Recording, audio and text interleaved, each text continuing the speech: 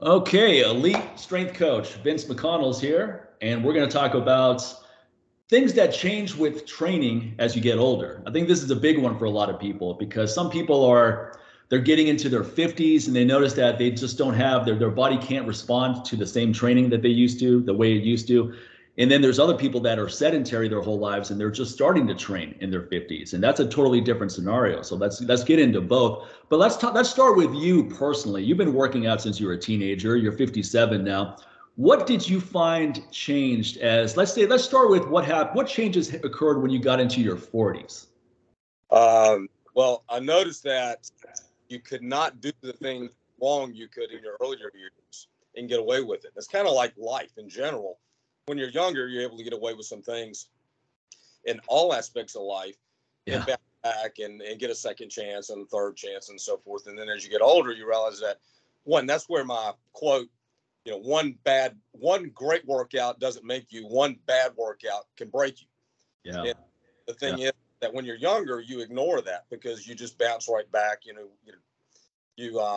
Whether it's mechanical technique, doesn't matter what it is, not recovered, not getting enough rest, across the board, you can make all those mistakes when you're younger and typically still be able to train and bounce back and not have the consequences. As you get into your 30s, and for me, it was more like my mid 30s that I started to notice that it took me longer to recover. And like we mentioned before we started recording, I was a big barbell squatter, loved the exercise. It was something that I based all of my training around. And because of that, I would make sure that I rested on the day before. I didn't do anything crazy as far as whether somebody said, "Hey, can you help me move this furniture?" I'm like, "Oh, no, tomorrow's squat day." The point is, I planned my whole Yeah. back to, Do that. we had the dimetrodine 25 that we would take and everything. I mean, all the things to get hyped up so I could move more weight. And I remember very clearly in my 30s. I don't obviously remember the exact day, but I remember the point in time in my training where I was like, "This hurts. My body's not recovering." And as I mentioned to you, I don't have good mechanics for the squat, with a long torso and short femurs. But because it was important to me and I wanted to be good at it, and I played sports all my life, and I prided myself on that. And I was not a good bench presser, so I think part of it was the fact that I compensated of not being a good bench presser and thinking, okay, I'm going to beat everybody in the squat. And I think you and I can both relate to how important that aspect is. When you're the ego, when you're committed to training, it's like you're trying to compensate for maybe something you're not great at, and you try to make up for it in another area. But I noticed that my body was not recovering, Mike, from the squatting, number one. And then it got to where I was really literally going into a workout hoping I didn't get hurt. And then it wasn't fun anymore. And it because literally it was like, wow, I survived that. I don't want to have to do this again. I was not looking forward to my next workout. And that's the thing about commitment.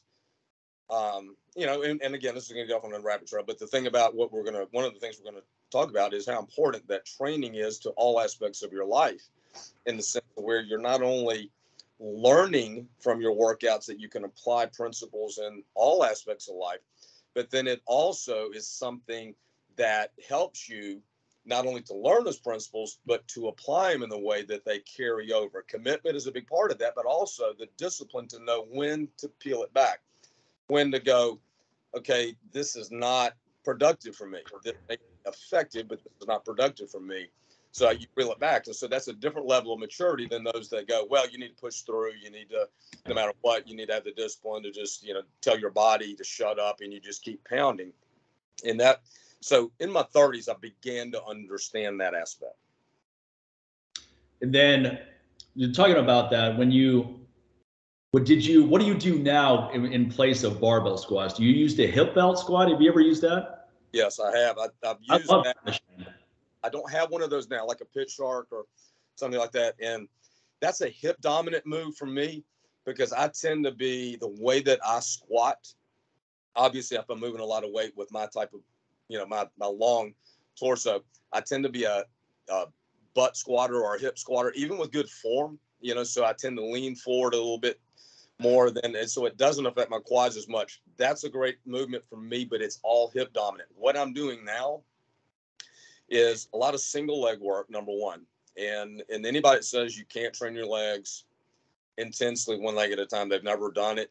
In reality, they've never done it the right way. They've maybe done a bunch of lunges and stuff like that. I'm not talking about lunges for. It's actually the best way to do it because you address imbalances. It's actually the best way to train your legs. You do, but then I also found this aspect, and again, we're going over another trail, but I'll peel it back. I find that the stronger you get in the single leg work, eventually there's a higher risk to the single leg work, even putting less stress on your spine. And everybody goes, well, single leg work, you can't get hurt. Yeah, you can, because your body, once again, will find little ways of adjusting to move more weight. Right. And then you have pelvic issues, lower back and hip issues. And again, things that unfortunately, or fortunately, it's at a point in time I did experience. And then I realized that you can't just rely purely on single leg work. One of the variations that I use for my quadriceps, because my glutes, my hamstrings have always been dominant for me personally. This is something anybody can learn from and apply. So I need to be more quad dominant. I have to choose exercises that address the quadriceps more. I'm not just talking about leg extensions, single joint movement, open. Okay, it is what it is, but we're not talking about that right now. We're talking about a squat. And one that I found, I love the pendulum squat as an example. Pendulum squat is awesome. If you've got a machine, which I've had in my facilities over the years, so great. I don't have one now. I've had to rig one. And this was inspired by Doug Rignola, who unfortunately passed, a friend of mine in the last couple of months. Biomechanics, brilliant guy with biomechanics. And through our conversations and through the materials that he was putting out, he came up with this, what he called a pendulum sissy squat. And I have several videos up on my social media with me performing the exercise. And it's basically a sissy squat. Now, the bad thing about a sissy squat in its pure sense is that you're overloaded in the bottom part of the strength curve, where you're at, your greatest risk to getting hurt, especially if you're adding load, in which you eventually need to. Body weight for most people will not be enough forever. And so he came up with an idea of putting a chain around your back, or in his case, I think it was a climber's harness, which I use a dipping belt, and you attach it in front. And so you're going kind of in a swing pattern, just like you would in a pendulum. It's a pendulum.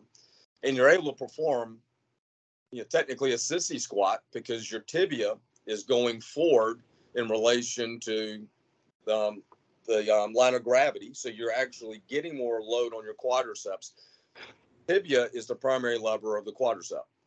So when you're squatting, if you want to emphasize the quadriceps more, you want the tibia to go forward more. Some people naturally do that. Good example is Tom Platz. If you watch Tom Platz when he squats the bar, everybody says, "Oh, well, Tom Platz built his legs with the squat." No doubt about it. But he had the perfect mechanics. Yeah. Quads when he squatted. He's straight up and down. There's no forward lean or anything. Oh, yeah. I do what you do with the hip belt squat, not to the same degree, but I try to mimic what you just described, because with the hip belt squat machine, you're holding on to two bars in front. So that allows me to fall back. When I descend, I literally feel like I'm going to fall back, and I'm using the bars to hold in place. Now that allows me to really sit back, stay way more upright than I would when I do barbell squats. It almost looks like a deadlift. I tend to shift over a lot. So it's more a hybrid of not a deadlift, but a good morning and a squat, which is why I found that my body is mechanically suited really well for deadlifts. I don't get any benefits from the squat for deadlifts, because it's basically almost a different variation of the deadlift, the way I squat. And I thought about this when Christian Thibodeau the other day talked about why the deadlift's not a good move for his mechanics, for the exact opposite reasons that the squat's not a good move for my mechanics. So he's a really good squatter. He's shorter, stockier. But he says when he deadlifts, because his legs are pretty short, he gets into a really pronounced squat position at the start. And that can actually put a lot of pressure on your back because you don't hinge as much. So he found that there's no benefit for him doing deadlifts, because it's basically just a bastardized version of the squat for him. He's better off just doing squats. I'm actually in the exact opposite situation of him. There's no real benefit for me doing barbell squats for the same reason why there's no real benefit for him doing barbell deadlifts.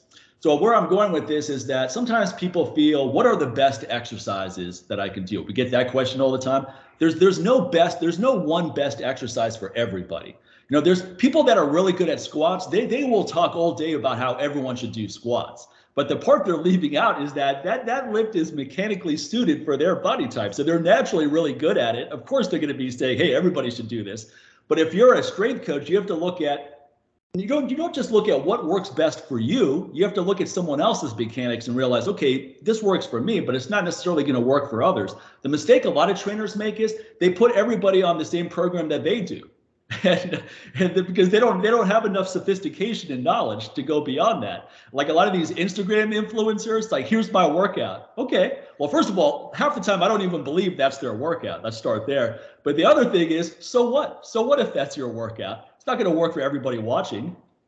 Yeah, well, the thing is, personal preferences will always play a role in training. The only time it doesn't is if you're in a sports environment, you know, where you're with a team, you have to do right particular program. When you're training and you're designing, I don't care if you're Jay Cutler or if you're everybody less than that. Yeah. You go with your preferences. You go with what works, what clicks with you. And a lot of that is not always the physical aspect, but the psychological aspect. You know, again, we go back to, why did I squat so much in my 20s and 30s? It's because, wasn't because it felt great for my body. It did work. I mean, I developed decent lower body because of it in all aspects, and it definitely improved my performance. Now, could I have gotten the same benefit without it and doing like a trap bar variation or something? Maybe. I mean, but the point is, I psychologically had this relationship with the barbell squat that it drove me to be passionate even more so about all aspects of my training and my nutrition, the way that I structured my training and everything. Until it didn't, until that light came on and I'm like, I can't keep doing this, but there's no way I'm going to continue. I'm not going to train. I'm going to continue to train. So and I've done leg press variations. I've done the hack squat machines and things like that. And it's not the same feeling you get from doing a barbell squat. Right. The other thing that I've used over the years is the Frank Zane leg blaster. That, again, you've probably seen in some of my videos. Awesome. Yeah, that's an awesome device.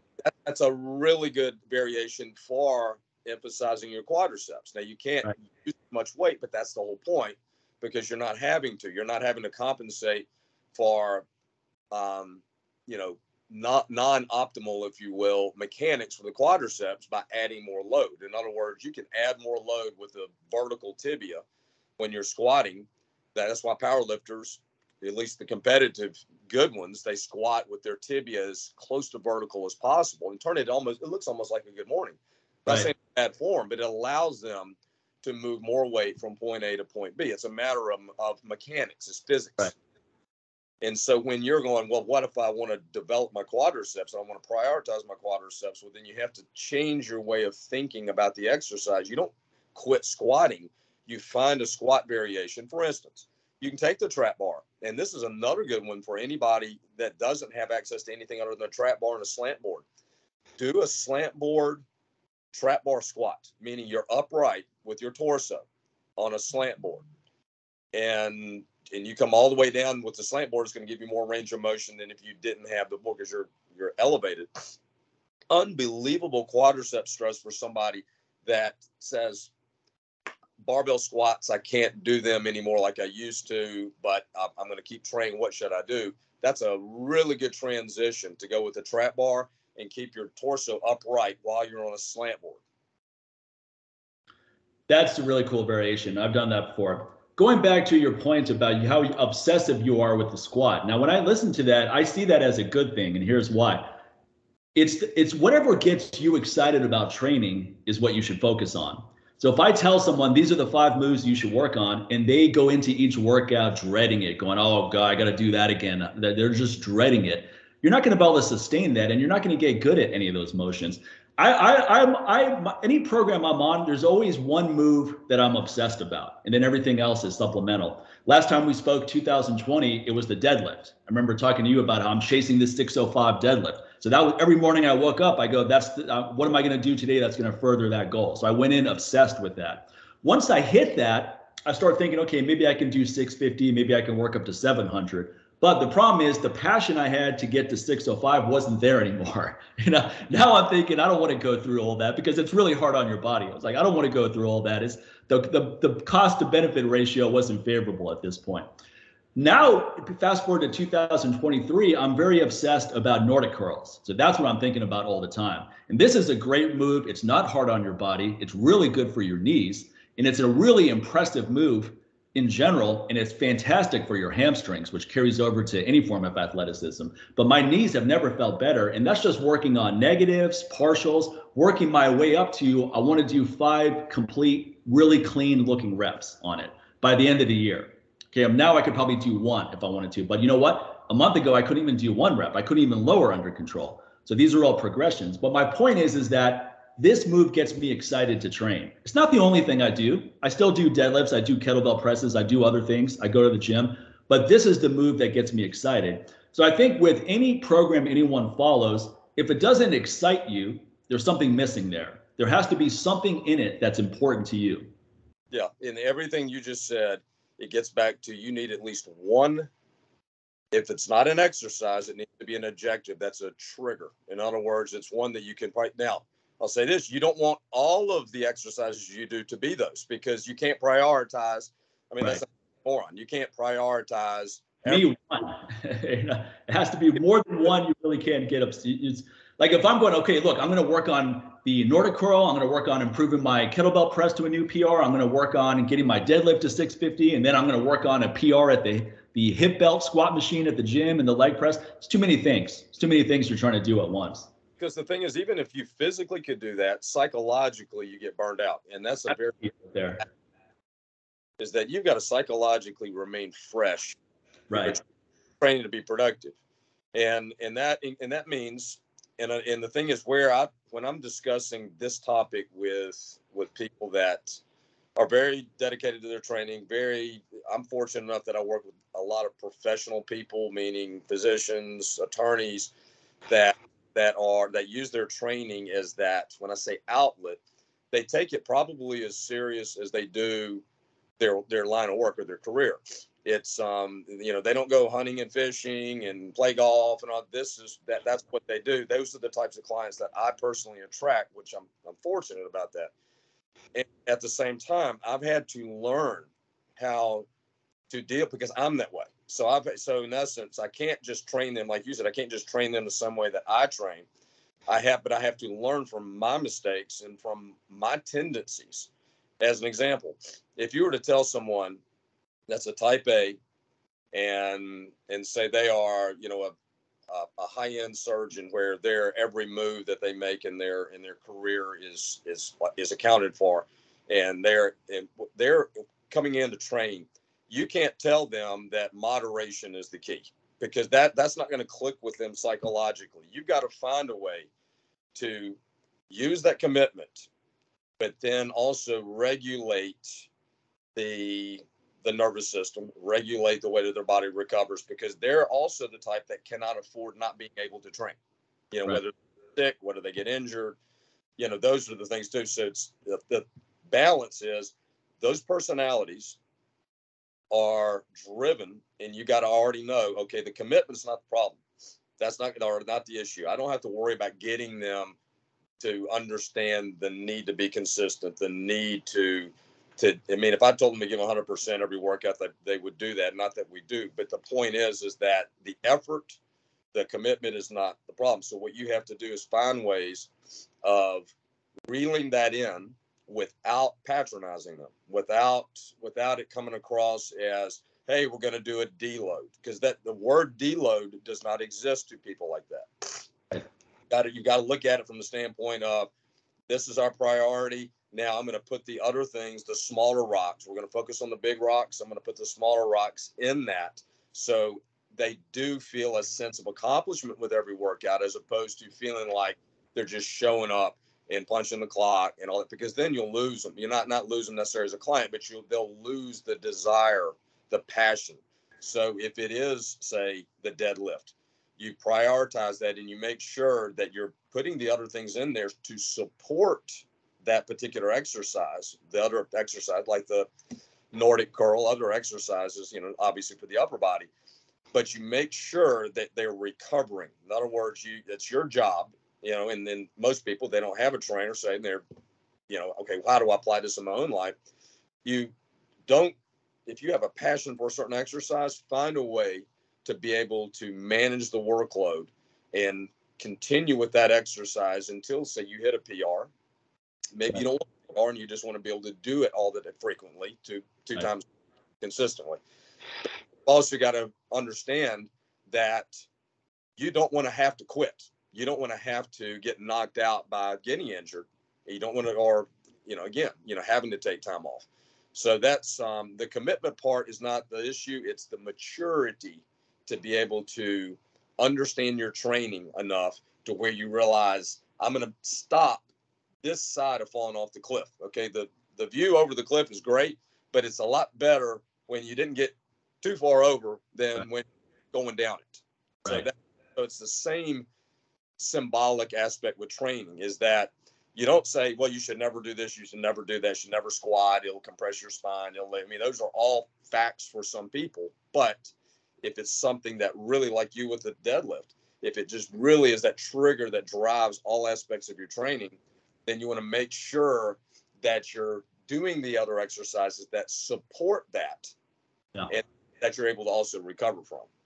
And now you're more motivated to do those supplementary moves too, because it's leading to the goal that you care about. Exactly. So if there are 3 or 4 moves that I'm not excited about, but I know psychologically that they're going to improve what I do care about, now I'm motivated to do those things. Now it's gonna be just part of the execution. So that makes a lot of sense. What do you recommend for recovery? Go ahead. What do you have your people do for? Do you have your people? You recommend anything special for recovery, such as massages or? That's something that I wait until they ask me what I think of something, more than it is I give them, like every client. Because again, it goes back to the personality of the person. Cryotherapy for certain clients, they thrive on it. Now, I could show them, hey, it's maybe not that effective if you do it all the time or you do it regularly.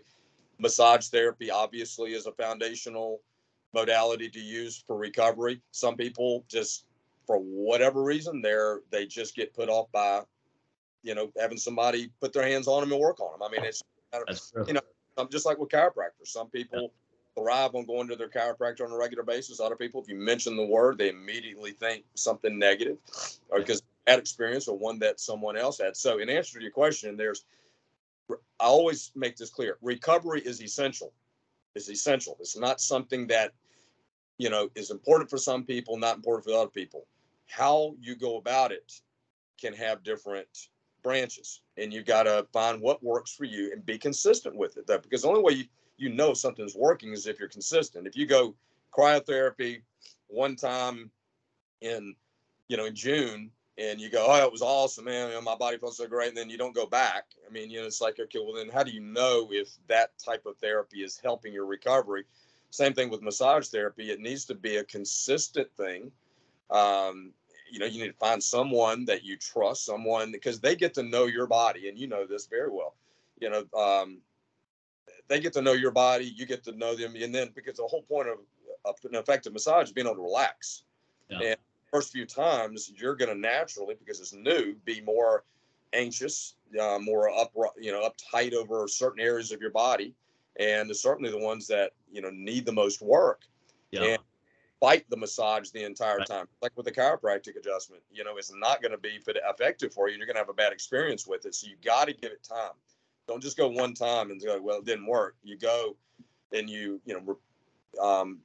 be able to connect enough with the massage therapist to know, so they know your body and so forth, because it is a relationship in that, in the most professional way. It is one that that can be invaluable, especially whether it's you're a professional athlete, you're a professional in general, or you're just someone that just say, I love training, I want my body to recover. Obviously, we get into nutrition and rest and all that, but the modalities of massage therapy, say cryotherapy, some people use light therapy. There's all kinds of different things. You can be consistent long enough to know if it's working for you. I'll tell you what, I did an experiment. I read about the benefits of massage for sports recovery when I was in college. Of course, I didn't have any extra money to spend on something like that, but I made a psychological note of down the line, I want to do an experiment where I get a massage once a week and see what impact it has. And I found a really good therapist here in Vegas. I started going to her in 2014. I go, okay, she's pretty good. So let me commit to her once a week. At the end of every training week, I'm going to get a massage from her. And I'm telling you, it made a huge impact on training performance. Huge. Once a week was tremendous because what she did was break down all that damage I created that week. So I'm not going into the next week with accumulation. I have a reset point. So most people, they're just training week after week. They're building up inflammation, they're building up damage. And then eventually it hits a tipping point and you get injured and it derails your progress. So going to her, though, allowed me to get everything that I broke down fixed before I go into the next week. And it made a huge difference. Now, I don't go as often anymore because I'm not training as intensely as I did then. So now I find once every 2 weeks is sufficient. But if I really want to dial things up, start doing a lot of heavy deadlifts and other things again frequently, once a week makes a big difference. So I encourage people to try these things. But like you said, if I'm telling someone to go get a massage and they hate the experience every time and they're looking like, oh man, I got to go get another massage on Friday, and they're just dreading it, because I'll tell you what, a sports recovery massage is a lot different than a relaxation massage. You go to the spa with your wife or something like that, you get on vacation, you're getting a nice little rub down. That's not what I'm talking about. The massages I get, they hurt because she's taking her elbow and breaking down all that inflammation. It's almost like rolfing. Now, this is not something I look forward to be honest, because I know it's going to be painful. But I also know I need it. The only reason it's painful is because there's a lot of damage. If there's no pain, there's no damage, there's no real reason to go. But like you said, I like your point is it has to be something that you're going to be consistent with. Because if you just get a massage once and then you never go back, that's useless. If you go to a crowd chamber once, you never go back, you got to do a crowd chamber at least twice a week for 3 months to assess whether it actually works for you. Yeah, and the thing is, you mentioned about the massage being a real aggressive form of therapy, and that's another thing that some people just they can't handle it. Or, I mean, there are cases that people go to a massage therapist and they're really not qualified. That particular therapist may be certified, but they can't get deep enough because it's a workout for them. I mean, it's very demanding, and then so their experience as well. I didn't really feel like it helped me in a case like that, if you went to, like you said, if you went to a massage therapist for sports massage and you felt like it was just, helped you relax and you fell asleep and, drooled all over yourself and then, you didn't feel any effect, and you probably didn't go to the one that they may be great for somebody else, but that's not the best one for you. Go to one that it's very aggressive and they know how to not just destroy you the first time, but at the same time, it's not comfortable. What massage therapy, I like to look at it, Mike, is that it's removing the restrictor plates in our body. Because our body, even when it gets injured to a large extent, it's trying to protect itself. So when it's tight someplace, it literally is, I mean, it's something that you can't force it to loosen up. And that's where a lot of people think they can do it on their own, and they'll do nothing but say stretching, and they'll force the stretch in there, say, hey, I'm doing mobility every day. And like I say about mobility, if your mobility work is only just letting you know how tight you are every time you do it, it's not working. It needs some change. You need it to be where you're getting some progress with that. And so massage therapy will do that as well. And the thing is that when you mentally look at it as my body has some natural restrictor plates that occur from my training that are really trying to prevent a serious injury, and I need to let it know it's okay. I need to, by letting my nervous system communicate with my muscles and with my skeletal structure that, hey, it's okay to release that area. It's okay to, if you're tight adductors, as an example, your psoas is something that's very common for people. They don't realize how important the psoas muscle is.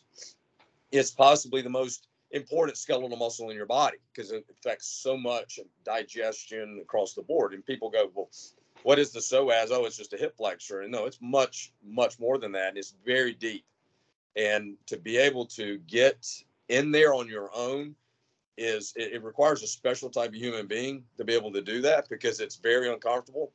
Yeah. And a massage therapist that can do that and is willing to get down in that area deep enough is something that requires them some, some special, not just knowledge, but some special experience, working with a vast array of customers or clients that they've had, because that's one area as an example. Your cats, obviously, that's not comfortable to do on your own. I mean, there's so many things that you really just can't just I'm going to roll it out and, massage it with the foam roll, smash it with the lacrosse ball.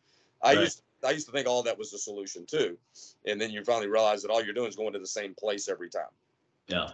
So yeah, I recommend if everybody can find a massage, if you're willing to look at it, find a massage therapist and then develop that consistency so you can develop a relationship with them so they understand your body and where you are tight or where there's imbalances and so forth. I would recommend that people go to activerelease.com and look for an active release practitioner in their area because they're very well trained. I go to a guy named Dr. Kyle Booth here in Vegas, and I hate to just minimize what he does as an active release technique because he's skilled in so many other facets, but he is a very high level ART practitioner as well. Now, this is a form of physical therapy that I have found extremely effective, and I've gone to ART practitioners all over the country since 1999, probably. Out of all of them, the guy I go to now, Dr. Booth, he's by far the best. I've had many different injuries that would have been serious ones and very, very long-term to recover from that he was able to address very quickly. I mean, I hurt my back the other day doing hip belt squats of all things. My legs weren't positioned right. And I had this like a rib popped and I had this pain on my left side I couldn't even turn in that direction, or I had to sleep without turning and all that. It was super painful. Now, if I just sat around waiting for it to go away, I would still have it right now. But I went to him immediately. The next day I went to him. He worked on it, 50% reduction in pain in one session. By the time I saw him again earlier this week, 100% gone. I'm back into training now, 100%. No pain whatsoever on that side. I had a groin tear back in 2019. It wasn't super serious where it just came off completely, but it was super painful. I mean, crazy painful. I went to him again immediately the next day, a small reduction in pain. Now, this one was more serious. This one took a couple of weeks to recover from where I could get back into training. But my point is that what a lot of people do in this situation is they do nothing. They just become sedentary. They're like, okay, I'm just going to wait for this pain to go away. It's not going to heal properly when you just wait for it to go away. You have to get treated by a qualified person. I'm not talking about the medical care where they're just going to give you a bunch of drugs and painkillers and send you on your way. That's not useful either. That's completely ineffective. But having someone that's an active release technique practitioner on speed dial when you have an injury, because the faster you get the injury addressed, the better. You don't want to let that thing sit in. So I encourage everyone to go to activerelease.com, find a practitioner in your area. Even if you don't have an injury right now, make an appointment with that person, go through an assessment just so you have a relationship. And if you have an inevitable injury at some point, you can contact this person and get in there as soon as possible. Yeah, you just nailed it with active release. Ironically, my landlord is an ART practitioner. Oh, yeah. Next door to me too. And so the number of clients that I have that are patients of his is significant for that same exact reason that you just mentioned it. And the thing is, for anybody that goes, like we mentioned about chiropractic care, they go, and he's also a chiropractor, but the point is that there are a lot of people that just have just for whatever reason, they're hesitant to go to a chiropractor and they don't want to get cracked, so to speak. They'll go to him for active release. And as you mentioned in that last statement, go proactively first. In other words, don't wait till something's wrong. Find one and go and let them make an assessment, because in my opinion, they're the best at making assessments that help me as a strength coach, as a personal trainer, that gives me information that I can apply in their training. And so that is way better than, say a structured FMS or something like that as far as an assessment goes, because they can do things that I can't get in a screen. So as you just said, go online, find out where there's one close to you. It's worth the 3.5-hour, 4-hour drive. Way beyond anything else I can think of from the standpoint of orthopedic or anything like that. And if you do have an issue and you are able then to go to them after they've made the assessment and they understand, your particular makeup and body and so forth. The path to recovery is just greatly diminished as far as the time it takes. I mean, even in a day, somebody can wake up with a shoulder where they slept on it wrong and they can't, even raise it up over their head. They go for one session and it's like the miracle worker. It frees up and they go off to like a completely different person than I did 10 minutes ago. Yeah. I mean, it's that effective.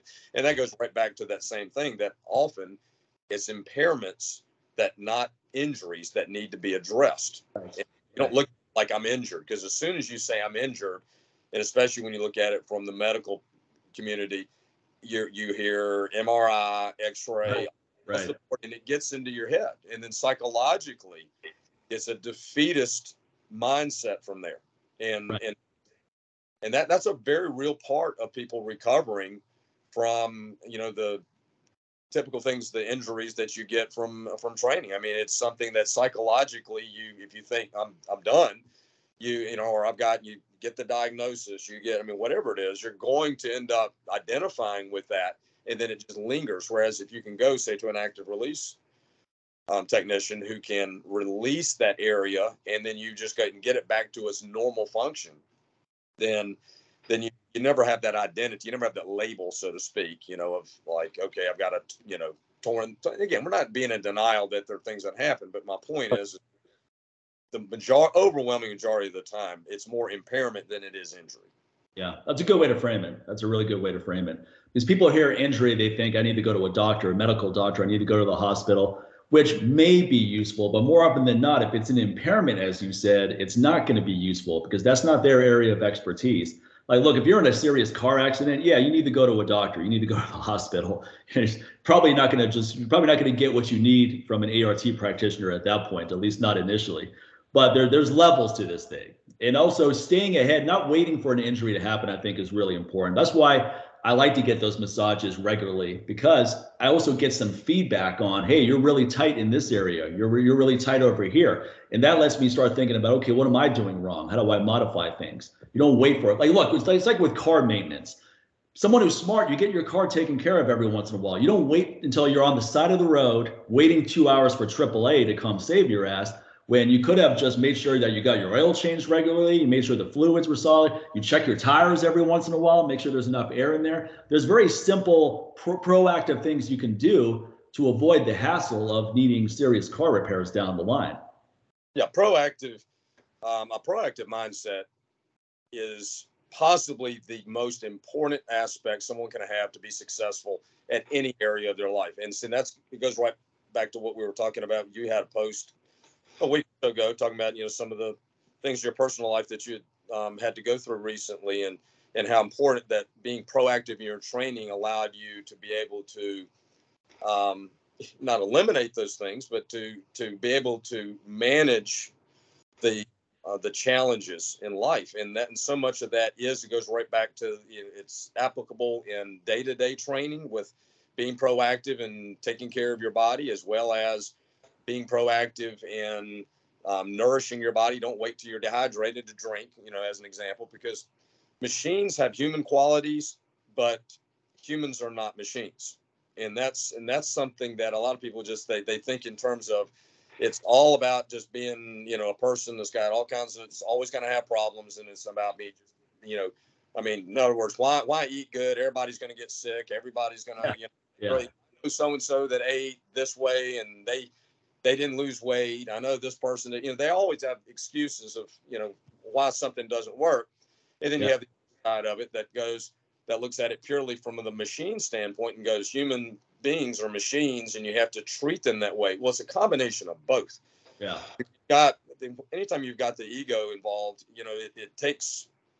it goes beyond a machine. In other words, if you had a machine and its capacity was 400 pounds and you put 700 pounds on it, or say even 550 on it, it's going to fail.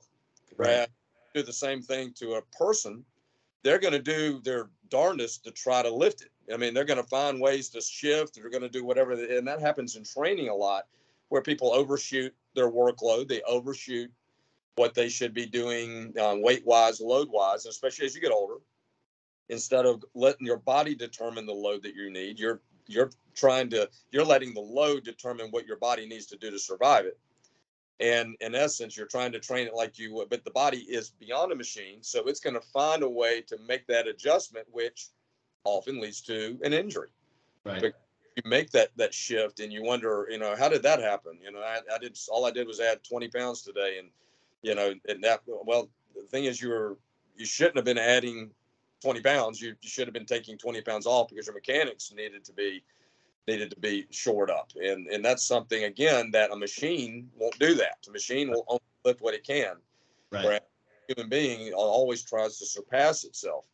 And the mindset with most people is, but if I don't push myself, then I'm not getting anything done. The go heavy, go home, mentality. So it's that moniker, but you don't hear people that end up getting injured to the point where they can't train saying the go heavy or go home. They're like just glad to be able to. Some of my best workouts, again, using me as an example, and I'll say this with my clients too, when they've come back after some type of an injury, is their best workouts and when they come back and they're just glad to be back training. Yeah. And they take the expectation of how much they should be lifting away, and they'll say things like, I haven't felt that muscle to that degree ever when I was doing that, whether it was a dumbbell press or whatever. I mean, it doesn't matter. It could be the same exercises we've done, but they're amazed at how just getting back, doing the exercise correctly, mechanically sound, and not being concerned with how much they're moving. Now, the other side of that you don't go to the other extreme either and go, okay, I've got the 5-pound pink dumbbells, and as long as I'm, picking those up, you said the amount of weight doesn't matter. So yes, it does.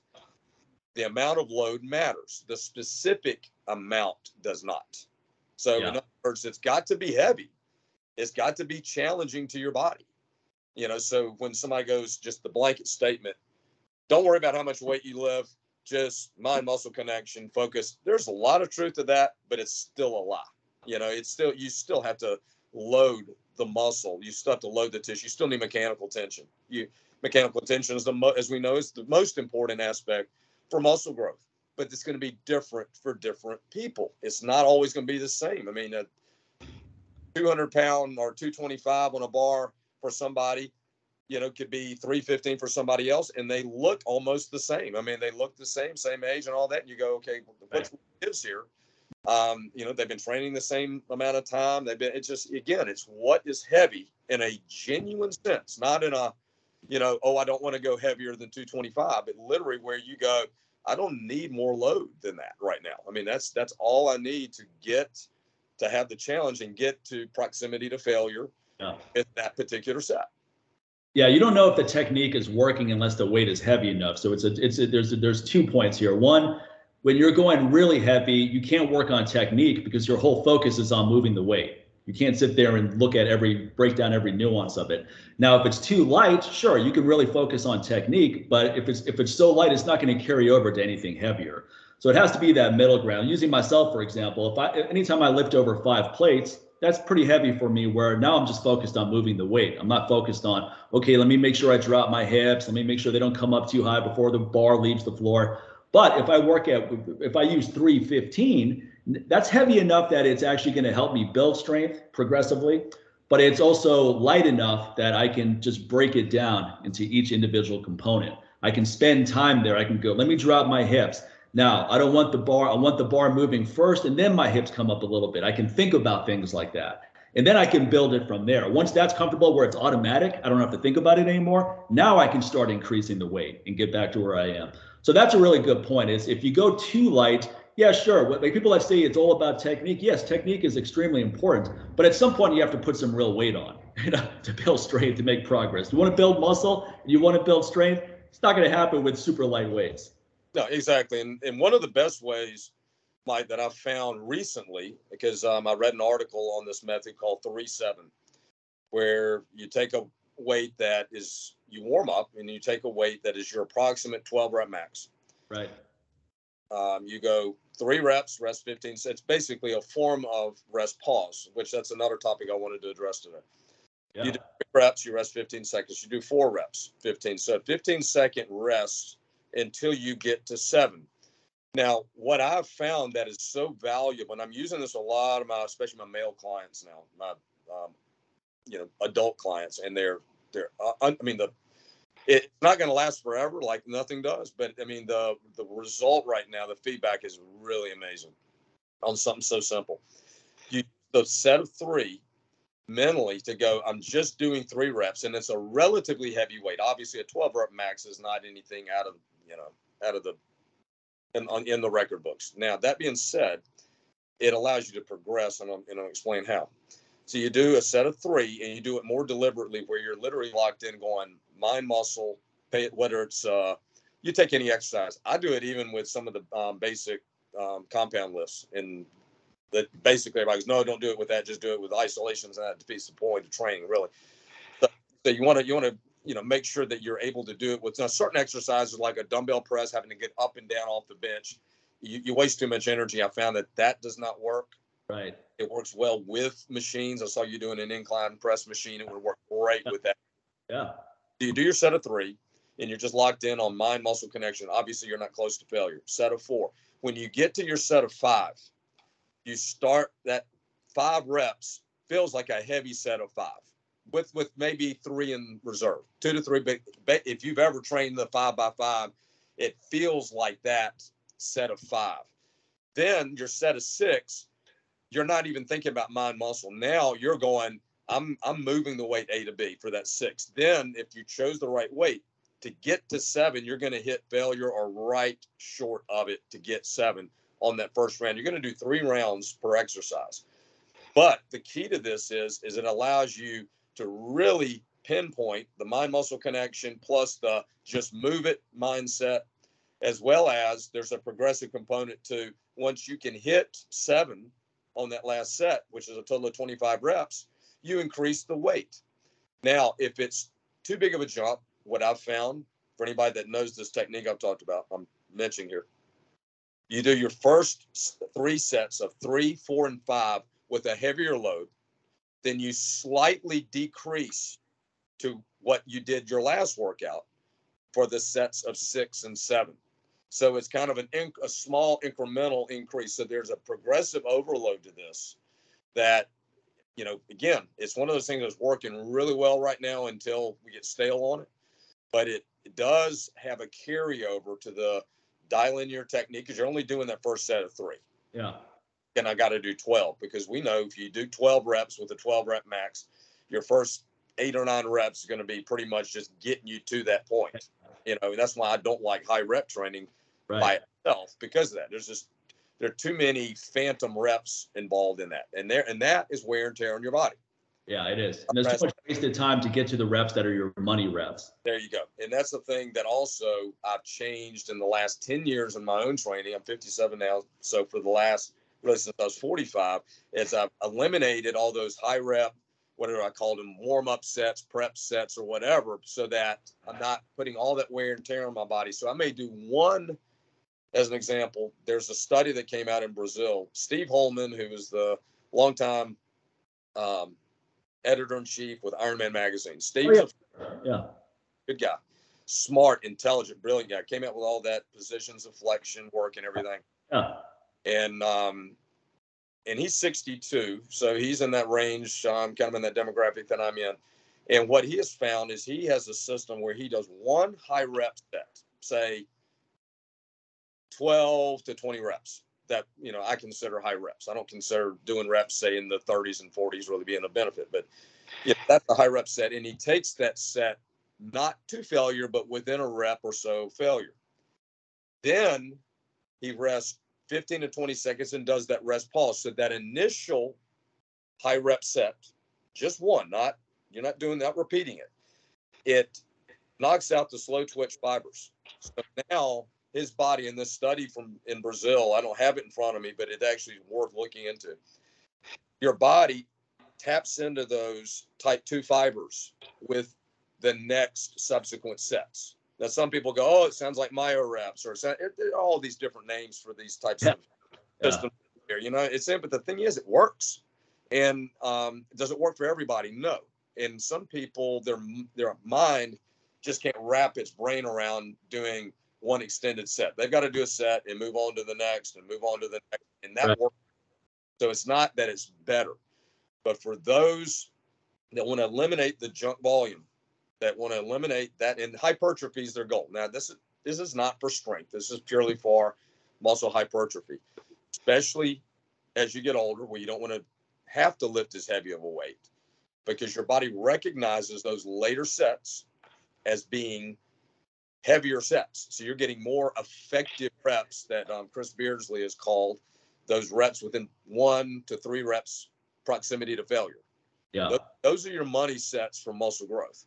Right. So it allows you to load the body with less absolute load, yet your muscles recognize that as being a heavy load. You know, once you get to where you can only do between 2 and 4 reps, you know, after, you're taking short mini breaks, but your body is tapping into those fast twitch fibers. Now, you couldn't do that forever, but I think it's a really good way for someone to just kind of audit their training, so to speak, so that they realize, wow, I've been doing 4 sets of, 10 to 12. Well, I mean, think how much of that volume is literally just me getting to the money reps. Yeah. Yeah. I like what you said about rest pause training, and I like the version of rest pause training you brought up, because interestingly enough, you brought up Steve Holman. I actually wrote an article on rest pause training for Ironman back in the day, early in my career. Now, the rest pause that I used was what Mike Mentzer recommended. Charles Poliquin recommended it. He called his cluster training, which is basically higher volume rest pause. So cluster training would be 5 sets of 5 done in rest pause style. So 5 reps rest pause style for 5 sets. And that stuff is extremely effective for short periods of time, let's say 6 weeks. And the reason is that it's very fatiguing on your central nervous system. Now, when you first start doing these kind of workouts, you get almost a caffeine type high from it. You're so fired up neurologically after doing it. Feels amazing. And strength goes up big time within a couple of weeks. But over time, it starts burning you out. Now, the version you're talking about, though, is not anywhere near as demanding on the central nervous system. But what I do like about rest pause is that you're starting off with those money reps. I mean, Mike Mentzer would do it, and Mike Mentzer was jacked in his day. He had an incredible physique and very strong bodybuilder. And he would do it where he would take 85 to 90% of his 1 rep max. And he used a lot of machines. So it's 1 rep, 10 to 15 second break, 2nd rep, 10 to 15 second break, 3rd rep. This is extremely effective for building strength, but he also found it very effective for building muscle. I think that, like you said, machines work really well for this style of training. Like you mentioned, the incline press I do. That's perfect for this kind of thing because of the setup. This is actually perfect for deadlifts too. Yeah. Pick it off the floor, put it down, do it again.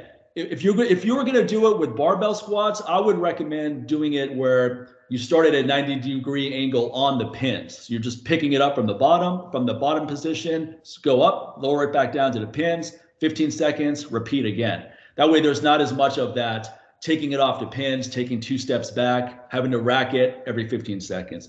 So I think this is a very effective methodology for the purpose of increasing strength. It can be used for increasing muscle, but I think the version that you brought up is very good for someone who is doing this for the first time, especially.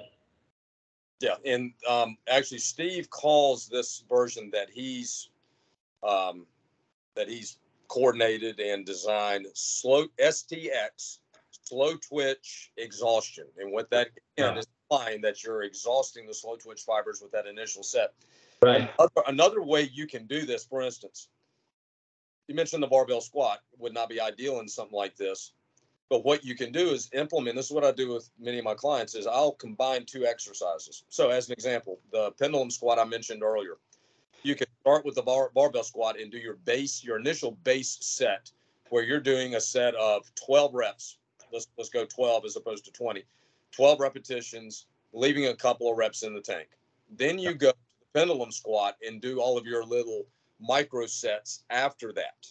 Because that way, and what that does is it doesn't nail your nervous system as much, especially targeting the quadriceps. So you can combine exercises with this, and that's one of those things where there's so many different variations that we can use, and everybody wants to try to market things. They're like, they have to call it names and all that, and I don't really have a name for it. I mean, it's just, to me, it's literally something that makes sense in that. For instance, at this stage in my training life, I don't want to have to use absolute load. However, I've always responded well when I say lower reps, meaning reps in the say 5 to 7 range. I don't like high reps, even though I'm a smaller guy for the most part. I'm really fast twitch, meaning that I'm a sprinter. I'm not a runner. I mean, everything. I just abhor conventional cardio as an example, but I do intervals, and I enjoy sprinting and so forth. So I mean, that's a good sign for someone that goes, am I more fast twitch or slow twitch? A lot of it is your psychology will reveal it to you, because some people, just the thought of sprinting, they'd rather go out and run for an hour, and that's just or walk for an hour and a half. And so with me, it's like, okay, well, how do I introduce those low rep, which my body recognizes as heavy at that stage? Well, you do that initial higher rep, and again, say 12 reps, and then you're doing those sets of 2 to 4 in addition to that. And then, but the thing is, there's a point of diminishing returns, because if you do too much of that, number one, I like to say 5 of those micro sets after, because if you can do more than that, then you chose too light of a load for your base set. Because if I can do 12 reps and then 10 sets of 4 on top of that, then you're wasting your time. It's not, oh man, I'm doing more workload. No, you're not. You're not tapping in to those high threshold fibers that are so important for muscle growth.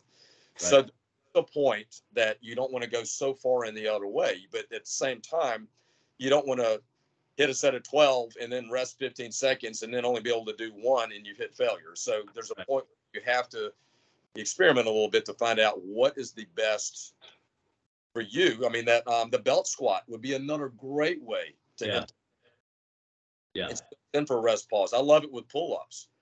I can work. There's a light press I use at the gym, which is, it doesn't slide on pins. Basically, you push it and it goes in that kind of direction. I've posted a clip of it. I'll send it to you if you don't know what I'm talking about. I think you've seen this. This is the first time I've ever used a leg press like that, and I love it. It feels basically like you're doing a squat. It feels really good. Now, this would be perfect for this style of training too, because you just sit there, you do one heavy rep, rack it, 10 seconds, do another rep, and you're in the perfect situation to do something like this. So I'm going to play around with some of these things with some of the moves I do for sure. Yeah, try that 3-7. Experiment with that 3-7 method on those types of exercises, because again, you're starting with a set of 3, and then and if you're doing 3 sets, it allows you, and you take 2.5 minutes in between after you hit those 25 reps. It allows you to make the adjustments load wise if you need to, because if you overshot, for instance, if you went 3 up to 7 and you hit 7 and you weren't at failure, or even within a couple of reps of failure, the load was too light. So what you do is you go, okay, I'm going to do my set 2, but I'm going to increase the load. And you'll find you don't have to increase it much, because again, the accumulation of volume is going to be there too, to hit your 3, 4, 5, 6, 7. Right. And I know people have experimented with coming down the ladder, so to speak, after first setup. So then the next cycle through, you do 7, 6, 5, 4, 3, 2.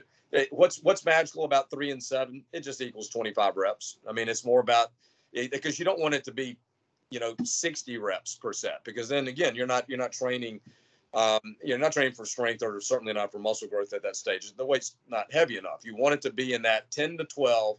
I find that even if it's a load of 10 reps, that works well too. And the heaviest I would go in a system like this would be, say, a 10 rep max, and you stop at 8 as an example, and that would be your baseline from there. Because some people that are more fast twitch, they'll find that's better than them trying to do 12 reps in that initial set. So there's there's no perfect way of doing it. It's more the spirit of that method, where you just look at it and go, okay, why am I doing this? Oh, to get more effective reps and less junk reps, so that I wear and tear on my body. It's not about anything magical about, oh, I'm doing 3, I'm doing 7. It's that you have to have some regulation, with a number of reps in order to go outside that regulation. In other words, if you don't have any baseline and you just say, do rest pause, and okay, how do I do rest pause? Well, just do a set till you can't do anymore, and then just it's mind numbing. There's nothing there to hold on to. So you want some regulation with it. A good way to start is at 3-7. The other one is Steve Holman's. Do that first set between 12 and 20 reps, depending on the exercise. Some exercises are more conducive to the higher reps. And you hit within a rep of failure. Steve has come back, by the way, and said that he was pushing his body into failure too much with things like this. And he's backed off and gotten tremendous results for him at 62 by backing off a little bit in those earlier sets instead of thinking I have to go to failure. So he's actually leaving a rep or two in reserve. Yeah. So what you do is you hit that initial set, then you go, say, 3 subsets on top of that with that 15-second rest. The longest I would rest in this, because I know somebody's going to ask, well, what's magical about 15 seconds? The longest I would say is 20 seconds. Some people do tend to respond to that extra 5 seconds. The least you should rest in rest pause is 10 seconds. I find if you do any less than that, then it's all endurance work then. So you want to make sure you're really getting the quality of your work to get ramped up as opposed to. I'll tell you what I did when I started it. When I first started playing around with rest pause, I found that 10, 15 seconds wasn't long enough. I wasn't prepared for that. So I would do 1-minute breaks, and then I would do 50-second breaks the second time, and then 40-second breaks at the third workout, 20-second breaks, and then work my way down to 15 seconds. And when I could do 5 reps with 15-second breaks in between, then I would increase the weight and start over again at 60 seconds, 50 seconds, 40 seconds, 30 seconds. So that's one way to basically test the waters, to gradually work into something like this. Because I'll tell you what, if you're not used to this style of training, first of all, a lot of people aren't even used to using 85, 90% of their 1-rep max. So let's start there. That's neurologically fatiguing. And if you're 10 seconds is nothing when you're not used to this style of training. Taking 10 seconds, you're probably not even going to be able to do the second rep after 10 seconds. So your options are start lower than 90%. You could start at 85% and then do the 10 seconds, or just do what I said. Point is that there's ways to play around with this. Don't get discouraged if the first time you try this, you're going to, this is not a fit for me. No, it may not be a fit for you, but you can't use that first time trying it to determine whether that's the case or not. Yeah, and the other thing is that this really works well for those that have trained, say, for several years first. I wouldn't start somebody out.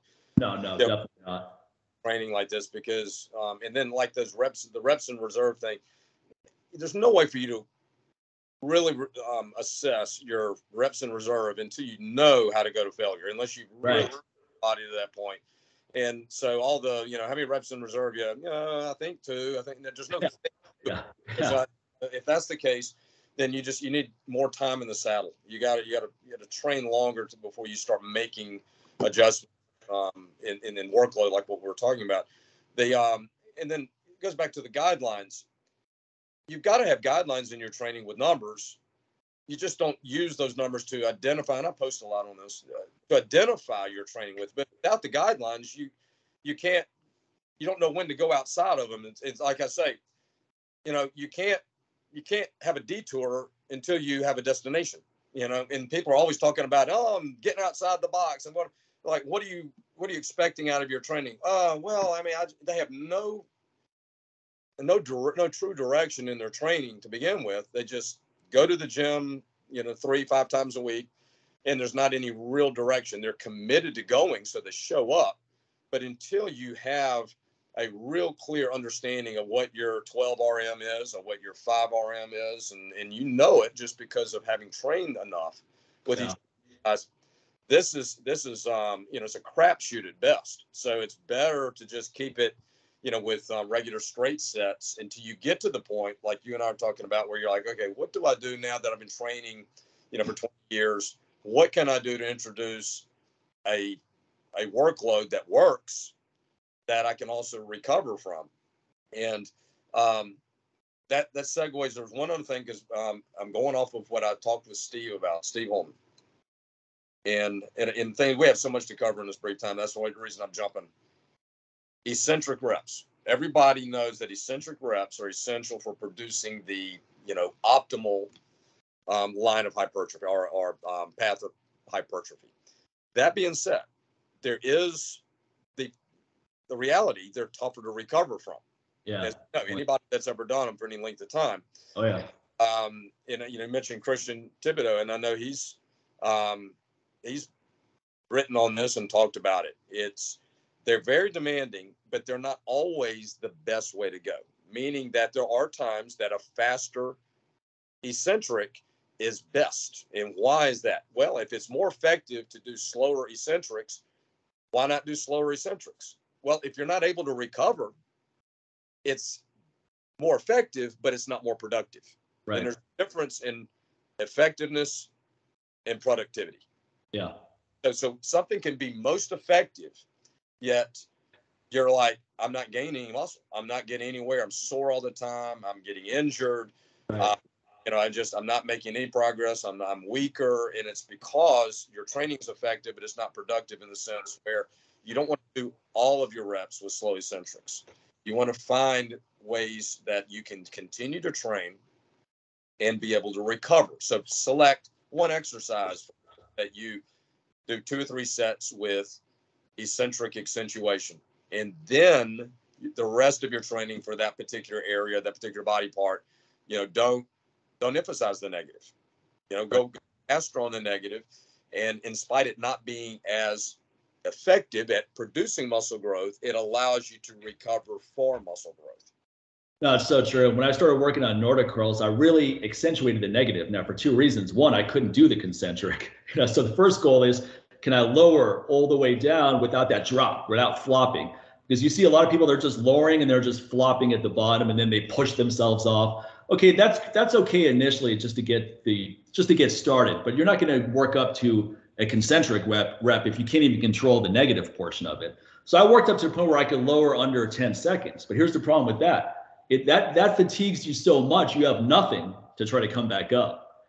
So the next goal is, let me lower a little bit faster so I'm not burning a lot of energy, and then I'll just do a partial and then come right back up. So now what I'm doing is I'm not doing super slow negatives anymore. I can already do that. I already know I can do that. Now the goal is to lower under control, but quickly enough that I get to where I want to go, and I can use that stretch reflex to come right back up. So it just depends on where you are with things. Now, look, when I get to the point where I can do 5 reps really easy, yeah, sure, I can say, okay, let me do slower negatives, pause at the bottom, come back up. But I'm not there yet. So I don't need to find all these intensification methods at this stage in the game. The negatives were very useful, though, because I'll tell you what, if someone only does negatives on the Nordic curl, they never work up to a concentric, but they can lower under control, that is tremendous for your hamstrings and your knee integrity. Even if you never work up to a concentric rep, just the ability to lower is really useful. Now, if you can lower partially and come back up, that's also really useful, even if you never work up to a full repetition. All of these progressions along the way are very effective.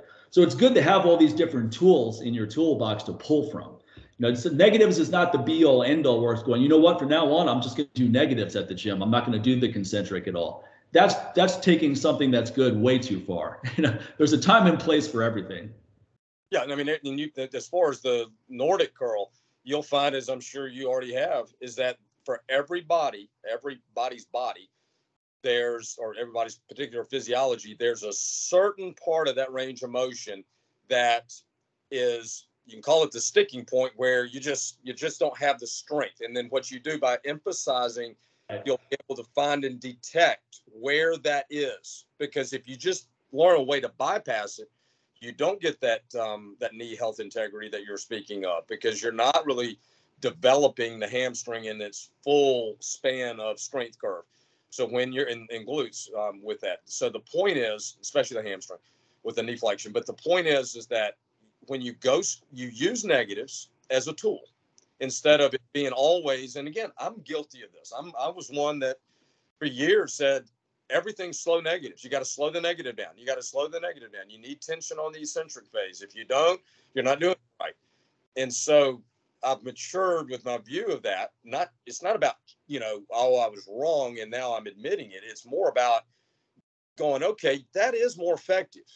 However, if you can't recover from that, is it more productive?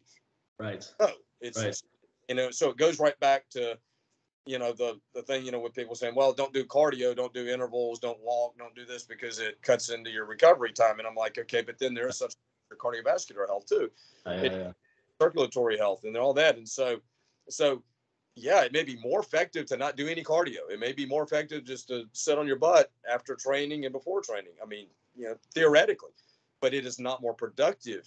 Yeah, you want to be healthy too. I mean, what's the point of being strong if you're not healthy? I do 10,000 to 15,000 steps with my dog every day, 7 days a week without fail, in addition to my workouts. Now, that actually, people look at walking, they kind of laugh about, but I'll tell you what, you walk as much as we do, not only will you notice a decrease in body fat, and you will notice an increase in cardiovascular health and heart health, but I find I actually have to eat more because otherwise I start losing too much weight. I actually have to make sure I get extra meals in because of this high level of activity. And this is in addition to the 4 workouts I do. But many people who love to train, they make the mistake of not having much activity in their life. They get their 3 to 4 workouts in, but then their activity is zero. They're watching Netflix for 4 hours every night. Because they have a paranoia that you're talking about, going, no, I can't go hiking on the weekend because that's going to take away from my workout. That's taking it to an extreme that's not healthy, in my opinion. The whole point of being strong and fit is that so you can be more active, at least in my opinion. That's carrying over to real world activities. If walking every day if you think walking every day is going to detract from your workouts, then you got a bigger problem than the walking, that's for sure. Yeah, and there's no better walking partner than a dog. I mean, yeah, absolutely. Yeah, it's fun. It goes right back to this as well. I think a lot of people don't do activities outside of training because they perceive it as, I've got to be in that war mindset for my workout. I've got to save all my energy up. And again, speaking from experience, I understand where that comes from. Yeah. And so when your workouts become another job and they become literally something you dread having to do, right? There's the problem. And the thing is, it's usually not that they hate training. It's the fact that they have too many have-tos in their training. Too many, I have to do this. I have to do this. I have to do that. I have to do that. Instead of, you got to keep a level of fun in your training. Yeah. So the commitment is the commitment itself. It's not, okay, I'm committed to training, but then I got to do all these things that like we talked about earlier. Hate this exercise. I hate that exercise. You can't, because it'll affect other areas of your life. Even if you show up and do all that you hate, there's a point where you're going to have a shorter temper. You're going to, especially if you have to, God forbid, miss a workout, because then you beat yourself up over it because you didn't go do all the things you hate doing. So you stop being absolutely miserable because you had to miss that great opportunity.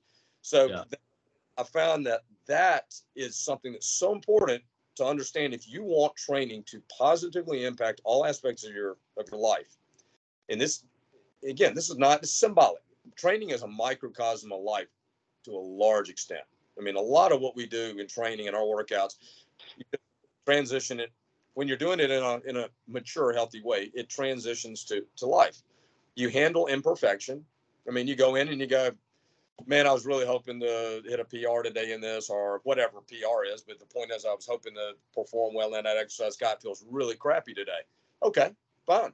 Either maybe transition to another exercise and just leave that one for next time, or just scale it back. Have the maturity to be able to scale the load back and deal with the imperfection and just say, okay, because that, again, will allow you to sustain a productive path of training more so than it is to just put your head down and be pissed off at the world and be determined, regardless of how you feel, whether you're gonna hit that number today, or you're gonna do that exercise today, or if you're in a gym and somebody's on the piece of equipment that you want to start on and throws you off. I mean, then your perfect workout's over now, because they're there. And it's just, I mean, a lot of people need to hear that, because they feel like if I don't have those expectations, that I'm not all in. If I don't have those expectations to be at 100%, regardless of what my day's been, then I'm not hardcore. I'm not all about it. Yeah, you are. The fact that you're going to continue to train for the rest of your life, that's where your commitment is. Okay, and then from there, and again, I've got a 95-year-old client, and that we've talked about many times before, and and he's still going. And have I had to scale his workouts back? Absolutely. Training for 25 years. But the point is that he's still consistent. It's consistency. And where the commitment is, more than it is you trying to have this marker of, I need to do this or else. to determine whether it's a productive workout. Yeah. Because you're only as good as your next workout, not this one. This one is leading into your next one. You've got to recover from this one in order to get to the next one, because you're not going to get all the muscle stimulation you need from this workout today. Yeah. Part of it. But it's not like you can just crush yourself today and go, done, over with. Now I've completed it. I'm fit. Yeah. It just doesn't work like that. And that's the thing. That's like life too, symbolic in the sense of where, I want to snap at that person. They're being a real jerk. They're being, okay. But then you've got to, what happens after you do that? Okay. I mean, what happens in the aftermath? And that's the same thing with the workout. You look at it as, I'm going to go in with expectations. Oh, didn't hit my expectation. But the thing that we also know, Mike, when you hit those expectations, that can be a bad day too, because then you go, what am I going to do now? It can feel really anticlimactic. You're absolutely correct. Sometimes the worst thing for your motivation is actually achieving the goal, because now you can wonder, okay, what am I supposed to do now? And you actually lose motivation to keep training. A lot of people just let themselves go. And we see that with Olympic athletes. They work so hard to fine tune their body for a very specific task. And once it's achieved, they have no motivation to just maintain anything. Now they just let themselves go. Someone like Mike Mentzer I brought up, after he retired from bodybuilding, he let himself go completely. He started smoking 2 packs a day, Marlboros. He had a big gut. He didn't work out at all. He started eating junk food because he said, I felt so restricted for so long. Now finally I can just live it up. But that to me is missing out on the whole point of starting the lifestyle in the first place. But that can happen when you take things to an extreme. Now you go in the opposite extreme. Yeah, but most of us that have trained for any length of time, I don't think we have the concern of not taking it serious enough. Yeah. You're probably not going to go to the gym and do the step aerobics class instead. It's not like somebody's got to say, hey, Mike, no, go that door, not that one. Yeah. It's not. What you learn your commitment level when you go through really difficult times. I mean, last year I had to put 2 dogs down and my father died. He had a heart attack in November. Now that happened in a 3-month time span. Now, I was very depressed, not depressed because that's different than sadness. I had a lot of sadness. I deal with depression. That's separate. But what I will say is that even though I had no motivation to train, it's a habit. So just like I brush my teeth every day, whether I feel like it or not, just like I eat dinner every day, whether I feel like it or not, I'm going to get those workouts in, whether I feel like it or not. Now, was I chasing PRs? Absolutely not. Was I excited about training? Absolutely not. But I got it in every single time, and every single time I felt better. And it's really important to there's no time that it's more important to maintain these habits, these healthy habits, than when you're going through a really difficult period, whether it's a divorce, whether it's a death of a loved one, whether you had to put a dog down, whether you got fired from your job, doesn't matter what it is. Those are the times where it's even more important to maintain that commitment to training. Don't worry about PRs. Don't worry about whether you're excited or not about it. Just get it in. Because I promise you, if you go 3 months without training because you're not motivated, and then you finally go back in, you're going to be so mad at yourself because you let yourself go. You're going to be so weak. Your body's going to be so tight, and you can get it back, but why let yourself degrade to that point? Yeah, and the thing is, it's exactly what you said. It's better to be consistent and be in control of those days that you back off, or those days that you go in, with lower expectations, than it is to just quit altogether. And then it's easy to come back, from nothing then. I mean, but I say easy because you're starting from, you feel, exhilarated to get back at it, but you lost all that time. You lost all that time that you could have been sustaining that path. And then now you've got to spend all that time just to get back up to speed, so to speak. So there's, that point, that maturity of being able to say, we all have that image that we think that whatever, somebody's, more like if somebody comes up and says, hey man, I'm more dedicated than you in my workout. What? Really, that is so subjective, and, for anybody to ever, think about anyway. And I think we all have that tendency to want to make sure we're pushing ourselves, but it's like somebody's always going to be pushing themselves harder than you. There's going to be an Olympic athlete. There's always going to be something. So to get into that comparison thinking, I think a lot of people get derailed, as opposed to just walking in and going, hey, it's today, and I'm going to get the most of today. And that's not being weak. That's not you settling for less. In essence, you're probably going to be stronger that day as long as you've been training for a length of time. For a beginner, that's not true. A beginner needs to be pushed. They need to be told, you need to put that on the bar. You need to show up. You need to be here again on Wednesday. You know, they need that. Okay. Yeah. When you've been in it for this length of time, don't beat yourself up like that. You've got to look at it purely from, I'm going to have fun with this. I'm going to, yeah, there are days that I'm literally not going to have my A game, but I'm going to have as much of what, if I have my B game, I'm going to be 100% with my B game today, you know, as an example. Yeah, that's perfect. And that's a great place to end. I know you have to go now. I'm going to put your website and your Instagram info right there in the bio. This is going to be on YouTube so everyone can find out your stuff. Thanks again for all the time, man. It's always a pleasure talking to you. I always pick up a lot of good information. And I'm going to go ahead and stop recording. Make sure we don't lose this.